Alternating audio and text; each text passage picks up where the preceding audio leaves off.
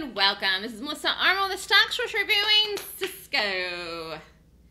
Good short today, and I'm just going to go over this here. We shorted this in the day trading room. Oops, let me get over here. Funny, this never got down to 42. We had a good exit on this today. I'm looking at this. Anyways, we did this right out of the gate. You could have got out, or you could have held it. We had a good exit on this. Now that I'm looking back, I think that was near the low of the day. It was. Interesting. So it was a nice day trade. We got as much as we could out of it. And I also called a put in this, okay, which was up today. Excuse me, but if you're still in it, I called it out till August 21st because I think this can have some more traction.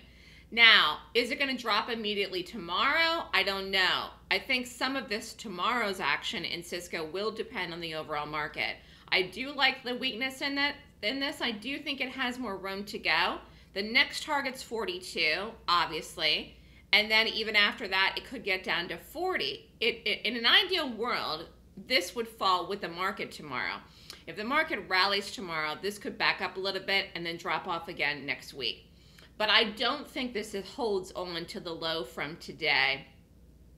And the way that it didn't go anywhere the rest of the afternoon is not a bad sign, because again, this did not rally. I think the stock was tired, okay? Huge move in the gap down, closed at 48.10, open, fell off a planet at 43.79. The stock was exhausted. Absolutely exhausted. You could have got out of this today with profit if you had a small account and just wanted to book some money.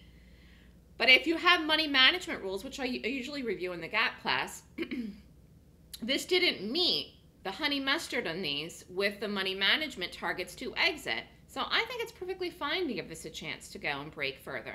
And again, could happen tomorrow depending on the market. And let's just take a look at this here. So again, got up today, almost made brand new all-time highs in the Qs, did not, sold off. I didn't look and see why this happened, except for the fact that the stimulus bill just isn't going to happen anytime soon. But that doesn't mean here that we're going to gap down tomorrow and fall. I don't know where we gap tomorrow until I get up. Could be neutral, could be up, could be down. But if this does fall tomorrow, Csco will continue right out of the gate tomorrow, which is the best case scenario for this. But even if it backs up tomorrow and is green, the targets are still valid at 42 and then possibly 40. So nice move. If you did this today, you're up. You're just not up 100%. So we'll see where this goes. Good luck, everyone. Watch the Csco. Nice chart. This was earnings. If you're interested in the Golden Gap course, the next class is August 22nd and 23rd, and the Shark Week special ends tomorrow. Email me, Melissa, at thestockswoosh.com for more questions. Have a good day, everyone.